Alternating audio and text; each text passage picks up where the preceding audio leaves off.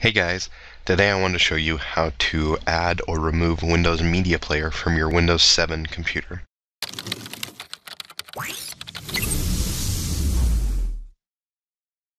So you'll go to Start, Control Panel. Here you'll then go to Programs and Features. And then here on the left hand side you'll click Turn Windows Features On or Off. This takes a minute to load.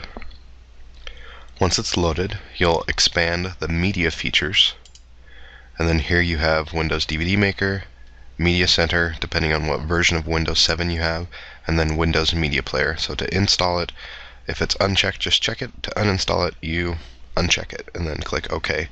And that will either uninstall or reinstall Windows Media Player.